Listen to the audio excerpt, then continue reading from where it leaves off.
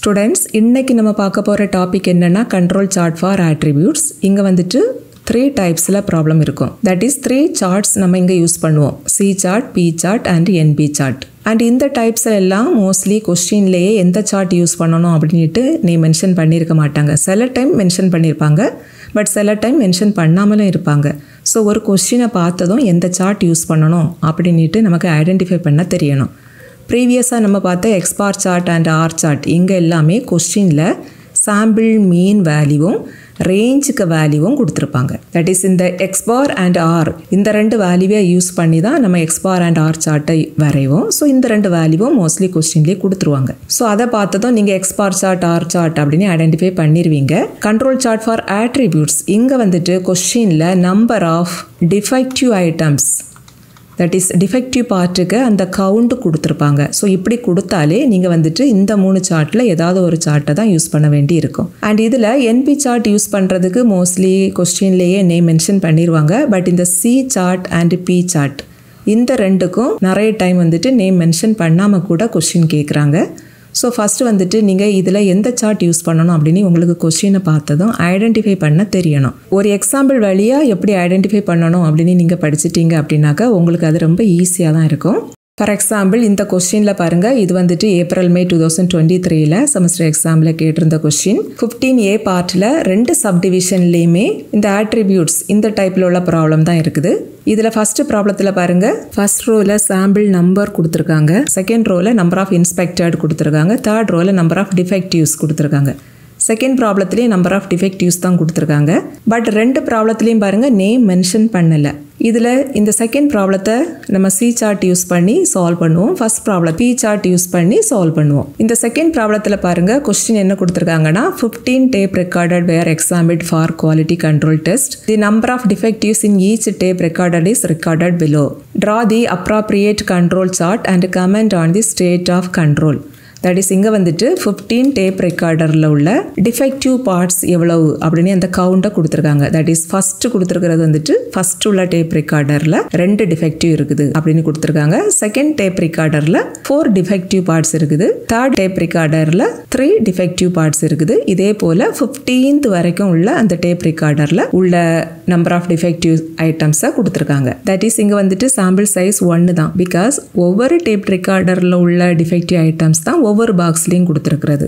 But இந்த first கொஸ்டின்ல பாருங்க, ஃபர்ஸ்டா என்ன கொடுத்துருக்காங்கன்னா 90 ஐட்டம்ஸ் செக் பண்ணினதுல 9 டிஃபெக்டிவ் பார்ட்ஸ் இருக்குது. தென் 65 சாம்பிள்ஸை எடுத்து செக் பண்ணதுல 7 டிஃபெக்டிவ் ஐட்டம்ஸ் இருக்குது. அடுத்தது தேர்டா 85 சாம்பிள்ஸ் எடுத்து செக் பண்றப்ப அதுல 3 ஐட்டம் டிஃபெக்டிவா இருக்குது. இதே போல ஒவ்வொரு டைமும் ஒன்னை விட கூடுதலான சாம்பிள்ஸை எடுத்து செக் பண்றாங்க. அதுல உள்ள டிஃபெக்டிவ் ஐட்டம்ஸும் இங்க டேபிள்ல கொடுத்துருக்காங்க. புரியுதாமா இந்த ரெண்டுக்குள்ள வித்தியாசம்? இங்க வந்துட்டு ஒரே ஒரு சாம்பிள்ல உள்ள டிஃபெக்டிவ் ஐட்டம் தான் ஒவ்வொரு பாக்ஸ்லயும் கொடுத்துருக்கிறது. பட் இங்க அப்படி கிடையாது. ஒன்னை விட கூடுதலான சாம்பிள் அதுக்குண்டான டிஃபெக்டிவ் ஐட்டம்ஸ் தான் இங்க இருக்குது. ஸோ இப்படி ஒரே ஒரு சாம்பிளுக்குள்ள டிஃபெக்டிவ் ஐட்டம்ஸ் இப்படி டேபிள்ல ஃபார்ம் பண்ணி கொடுத்துருந்தாங்க அப்படின்னா நீங்க சி சார்ட் யூஸ் பண்ணணும். பட் இதே போல ஒன்னோட கூடுதலான சாம்பிள்ஸ்க்கு உண்டான டிஃபெக்டிவ் ஐட்டம்ஸ் டேபிள்ல கொடுத்துருந்தாங்க அப்படின்னா பி சார்ட் யூஸ் பண்ணணும். புரியுதாமா? ஃபர்ஸ்ட் வந்துட்டு இந்த செகண்ட் சப்டிவிஷன் இந்த கொஸ்டினை சால்வ் பண்ணலாம். இந்த கொஸ்டினில் 1லேருந்து 15 வரைக்கும் இந்த டேபிளில் வேல்யூஸ் கொடுத்துருக்காங்க. ஸோ கேபிட்டல் என்னோட வேல்யூ இங்கே 15. அண்ட் இங்கே வந்துட்டு நம்ம சி சார்ட் மட்டும்தான் வரைய போகிறோம்.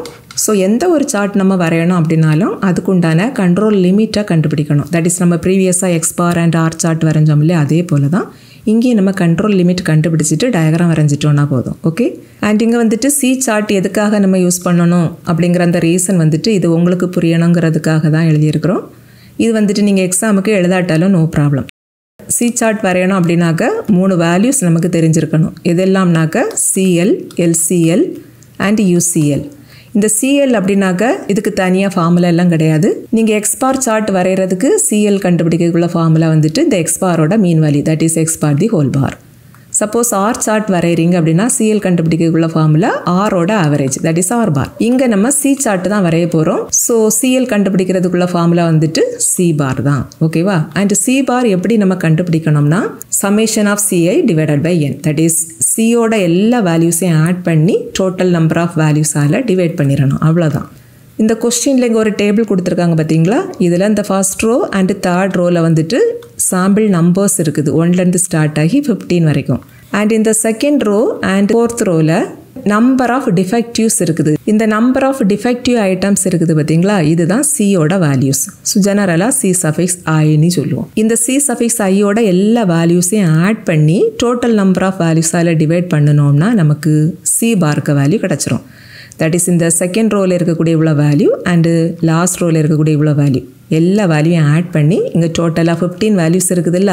ஸோ 15ஆல் டிவைட் பண்ணணும் அப்படின்னாக்க நமக்கு சி பார்க்க வேல்யூ 3ன்னு கிடைக்கும். ஸோ சிஎல்லோட வேல்யூவும் நமக்கு 3 தான். ஓகே, அடுத்தது எல்சிஎல் that is lower control limit கண்டுபிடிக்கணும். இது இங்கே கண்டுபிடிக்கிறதுக்குள்ள ஃபார்முலா வந்துட்டு C bar -3 into root of C bar. இந்த சி பார் ஆல்ரெடி நம்ம இங்கே கண்டுபிடிச்சிருக்கிறோம்ல, அந்த வேல்யூ எல்லாம் இங்கே சப்ஸ்டியூட் பண்ணிவிட்டு சிம்பிளிஃபை பண்ணினோன்னா இதோட வேல்யூ வந்துட்டு நெகட்டிவில் கிடைக்கும். அண்ட் எப்போதுமே இந்த லோவர் கண்ட்ரோல் லிமிட் இதோட வேல்யூ நெகட்டிவில் நமக்கு வராது. சப்போஸ் நீங்கள் எக்ஸாமுக்கு ப்ராப்ளம் ஏதாவது சால்வ் பண்ணுறப்ப இப்படி நெகட்டிவில் வந்தது அப்படின்னா நீங்கள் அதுக்கு பதிலாக 0ன்னு எடுத்துடணும். ஓகேவா? ஸோ இங்கே எல்சிஎல்லோட வேல்யூ 0. அண்ட் அடுத்தது UCL that is upper control limit, இது கண்டுபிடிக்கலாம். இது கண்டுபிடிக்கிறதுக்குள்ள ஃபார்முலா இதுதான். லோவர் கண்ட்ரோல் லிமிட்டில் இங்கே மைனஸில் இருக்கும், அப்பர் கண்ட்ரோல் லிமிட் யூசிஎல் கண்டுபிடிக்கக்கூடிய ஃபார்முலாவில் ப்ளஸில் இருக்கும். ஓகேவா? ரிமைனிங் டேர்ம்ஸ் சேமாக தான் இருக்கும். இப்போ இதுலேயும் சி பார்க்க வேல்யூ சப்ஸ்டியூட் பண்ணிவிட்டு சிம்பிளிஃபை பண்ணணும்னா யூசிஎல்லோட வேல்யூ 8.1962ன்னு கிடைக்கும். ஓகேவா? இப்போ நம்ம சி சார்ட் வரைஞ்சிடலாம். அண்ட் இங்கேயும் நம்ம X bar chart R chart வரைவோம்ல, அதே போல தான் இந்த எக்ஸ் ஆக்சிஸில் இந்த சாம்பிள் நம்பர் எல்லாம் எழுதிடணும். இங்கே 15 சாம்பிள் நம்பர் இருந்தது 1லேருந்து 15 வரைக்கும், அதை வந்துட்டு இங்கே மார்க் பண்ணிடணும். அண்ட் ஒய் ஆக்சிஸில் இங்கே நம்ம சி சார்ட் வரைகிறதுனால சியோட வேல்யூஸ் மார்க் பண்ணணும். இங்கே சியோட வேல்யூஸ் அப்படின்னாக்கா அந்த நம்பர் ஆஃப் டிஃபெக்டிவ். அண்ட் கொஸ்டினில் கொடுத்துருக்கிற டேபிளை தான் நம்ம வசதிக்காக இப்படி எழுதியிருக்கிறோம். இதில் ஃபர்ஸ்ட் ரோவில் இருக்கிறது சாம்பிள் நம்பர், செகண்ட் ரோவில் இருக்கிறது தான் நம்பர் ஆஃப் டிஃபெக்டிவ்ஸ், அதுதான் சியோட வேல்யூஸ். அண்ட் இங்கே வந்துட்டு lowest value 1 and highest value வந்துட்டு 7. பட் இந்த கண்ட்ரோல் லிமிட்டில் ஹையஸ்ட் வேல்யூ வந்துட்டு 8 பாயிண்ட் சம்திங் வரைக்கும் இருக்குது. ஸோ நம்ம அட்லீஸ்ட் 8 வரைக்குமாவது இந்த ஒய் ஆக்சிஸில் நம்ம மார்க் பண்ணணும். ஓகேவா? ஸோ இங்கே 1லேருந்து ஸ்டார்ட் பண்ணி 8 வரைக்கும் மார்க் பண்ணிடலாம். அடுத்தது இந்த 3 லைனையும் வரைஞ்சிடலாம். இங்கே எல்சிஎல்லோட வேல்யூ 0. ஸோ ஒய் ஆக்சிஸில் 0 அப்படிங்கிற இந்த பாயிண்ட்டை மார்க் பண்ணிவிட்டு அதிலிருந்து ஸ்ட்ரைட்டாக அப்படி ஒரு லைன் போட்டுடலாம். இதுதான் எல்சிஎல் equal to 0ங்கிற line. That is இதை வந்துட்டு நம்ம ஒய் ஈக்குவல் டு 0 அப்படியும் எழுதிக்கலாம். ஓகேவா? அடுத்தது சிஎல்லோட வேல்யூ இங்கே 3. ஸோ இந்த லைன் வரைகிறதுக்கு என்ன செய்யணும்னா இந்த ஒய் ஆக்சிஸில் இந்த 3 அப்படிங்கிற இந்த பாயிண்ட் வழியாக அப்படி ஒரு ஸ்ட்ரைட் லைன் வரைஞ்சிடணும். ஓகேவா? இதுதான் CL equal to 3ங்கிற line. That is இதை வந்துட்டு நம்ம ஒய் ஈக்குவல் டு 3 அப்படியும் எழுதிக்கலாம். அடுத்தது யூசிஎலுக்கு வேல்யூ இங்கே 8.1962. இந்த லைன் எப்படி வரையணும்னா இந்த ஒய் ஆக்சிஸில் 8 அப்படிங்கிற பாயிண்ட் இங்கே இருக்குது. பட் 8.1962ங்கிறது 8 விட கொஞ்சம் பெரிய வேல்யூ. ஸோ இந்த 8ங்கிற பாயிண்ட்டுக்கு கொஞ்சம் மேலே வர்றது போல் ஒரு பாயிண்ட் ஃபிக்ஸ் பண்ணிவிட்டு அந்த பாயிண்ட் வழியாக இப்படி ஒரு லைன் போட்டுருங்க. ஓகேவா? அடுத்தது சியோட எல்லா வேல்யூஸையும் இதுக்குள்ளாடி நம்ம பிளாட் பண்ணணும். அண்ட் இந்த பாயிண்ட் எல்லாம் எப்படி பிளாட் பண்ணணும்னா இதில் எக்ஸ் ஆக்சிஸில் நம்ம சாம்பிள் நம்பர் மார்க் பண்ணியிருக்கிறோம், ஒய் ஆக்சிஸில் தான் சியோட வேல்யூ மார்க் பண்ணியிருக்கிறோம். அண்ட் இந்த டேபிளில் ஃபஸ்ட்டாக இருக்கிறது சாம்பிள் நம்பர், செகண்டாக இருக்கிறது தான் சியோட வேல்யூ. ஸோ ஃபஸ்ட்டு பாயிண்ட் நமக்கு 1,2 வரும். தட் இஸ் ஃபஸ்ட்டாக இருக்கிறத எக்ஸோட வேல்யூவும் செகண்டாக இருக்கிறத ஒய்யோட வேல்யூ போல் கன்சிடர் பண்ணிக்கோங்க. 1,2 எப்படி நீங்கள் பிளாட் பண்ணுவீங்களோ யூஸ்வலாக அதே போல் பிளாட் பண்ணால் போதும். தட் இஸ் எக்ஸ் ஆக்சிஸில் 1 அப்படிங்கிற இந்த பாயிண்ட்லேருந்து ஸ்ட்ரைட்டாக வாங்க, ஒய் ஆக்சிஸில் 2 அப்படிங்கிற இந்த பாயிண்ட்லேருந்து ஸ்ட்ரைட்டாக வாங்க. ரெண்டு இன்டர்செப்ட் பண்ணுற பாயிண்ட் தான் இந்த 1,2. ஓகேவா? இப்படி இங்கே வேல்யூஸ் எல்லாம் எழுதணும் அப்படிங்கிற அவசியம் எல்லாம் கிடையாது. உங்களுக்கு கன்ஃபியூஸ் ஆகுதுன்னா மட்டும் இப்படி எழுதி வைங்க, அல்லது எழுத வேண்டாம். ஓகேவா? அடுத்தது செகண்ட் சாம்பிள் நம்பருக்கு கரஸ்பாண்டிங்காக இருக்கக்கூடிய சீக்க வேல்யூ 4. தட் இஸ் இதை நம்ம எப்படி எழுதிடலாம்னா 2,4 அப்படின்னு எழுதிடலாம். எக்ஸுக்கு 2னா இங்கே இருக்குது, ஒய்க்கு 4னா இங்கே இருக்குது.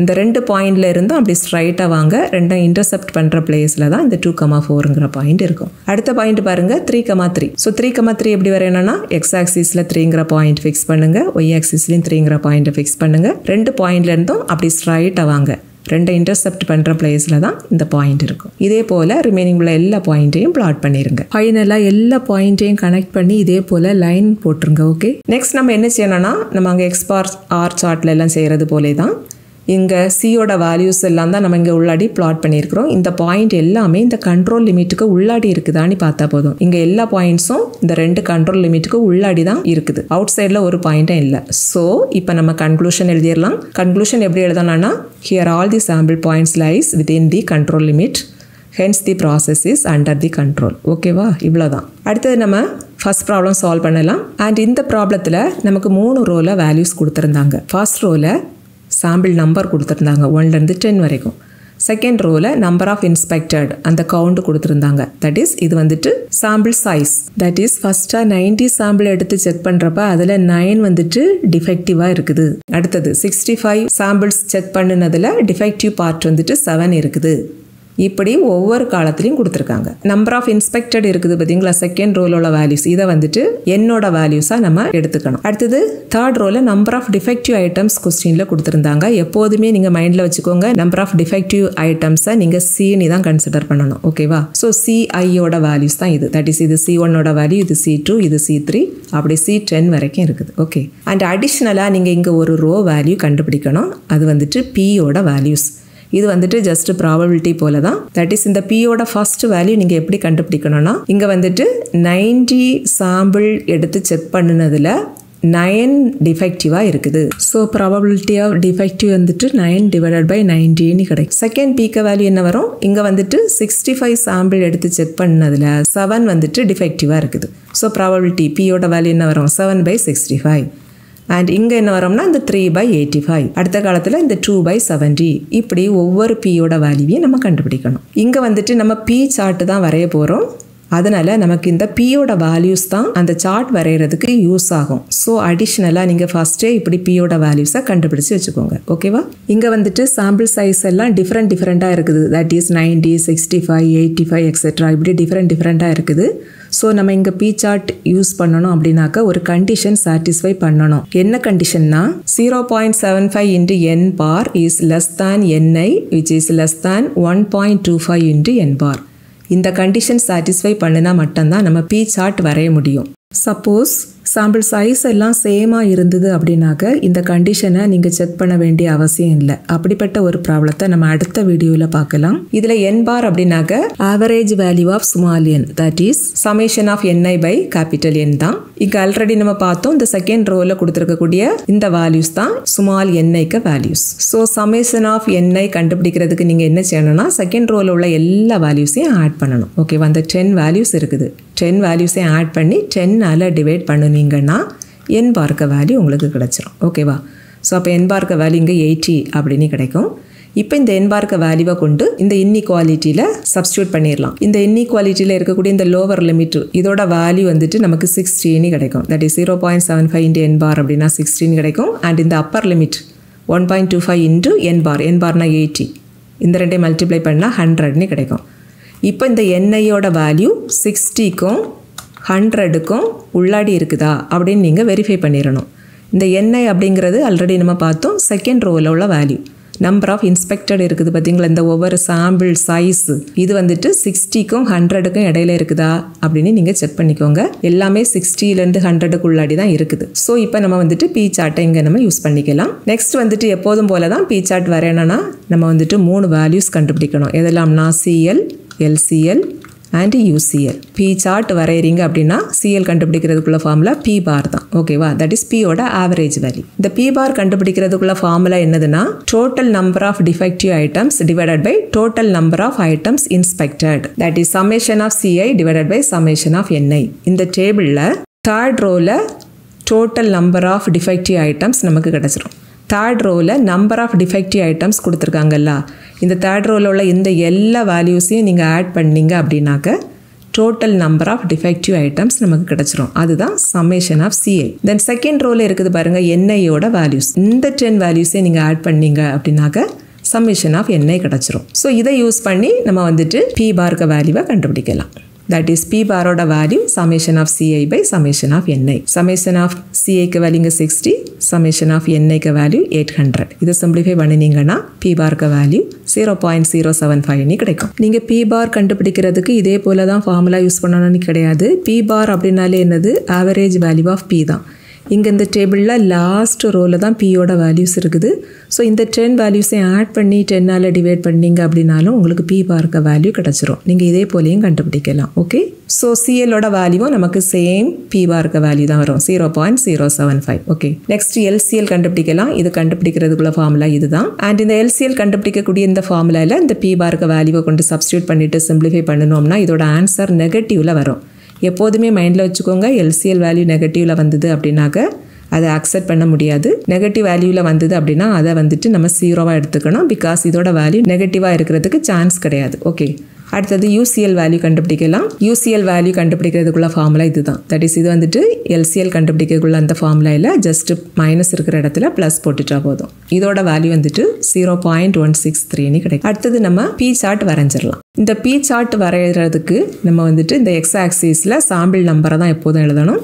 இந்த ஒய் ஆக்சிஸில் பியோட வேல்யூஸ் எழுதணும். சி சார்ட் வரைகிறதுக்கு நம்ம எக்ஸ் ஆக்சிஸில் சாம்பிள் நம்பரும் ஒய் ஆக்சிஸில் சியோட வேல்யூ எல்லாம் மார்க் பண்ணோம்ல, அதே போல் பி சார்ட் வரைகிறப்ப ஒய் ஆக்சிஸில் பியோட வேல்யூஸை நம்ம மார்க் பண்ணணும். அண்ட் இந்த ப்ராப்ளத்தில் 1லேருந்து 10 வரைக்கும் தான் சாம்பிள் நம்பர்ஸ் இருக்குது. ஸோ எக்ஸ் ஆக்சிஸில் 1லேருந்து 10 வரைக்கும் நம்ம மார்க் பண்ணிடணும். அடுத்தது பியோட வேல்யூஸ் பாருங்கள், இங்கே 0.029 இதுதான் உள்ளதுலேயே lowest value. And highest value வந்துட்டு இங்கே 0.113. பட் யூசிஎல்லோட வேல்யூவே நீங்கள் செக் பண்ணிக்கணும். யூசிஎலுக்கு வேல்யூ 0.163. ஸோ அட்லீஸ்ட் இந்த பாயிண்ட் வரைக்கும் இருக்கிறது போலையாவது ஒய் ஆக்சிஸில் நீங்கள் வேல்யூஸ் மார்க் பண்ணணும். ஓகேவா? ஸோ 0.02லேருந்து இங்கே ஸ்டார்ட் பண்ணி 0.02 இன்க்ரீஸ் பண்ணி 0.16 வரைக்கும் இங்கே மார்க் பண்ணியிருக்கிறோம். அடுத்தது இந்த 3 லைனையும் நம்ம ஃபஸ்ட்டு வரைஞ்சிடணும். எப்போதுமே நீங்கள் இந்த லைன் வரைஞ்சதுக்கப்புறம் இந்த வேல்யூஸ் எல்லாம் பிளாட் பண்ணுங்கள். அப்போ தான் உங்களுக்கு கொஞ்சம் ஈஸியாக இருக்கும். ஓகேவா? அண்ட் இங்கே எல்சிஎலோட வேல்யூ 0.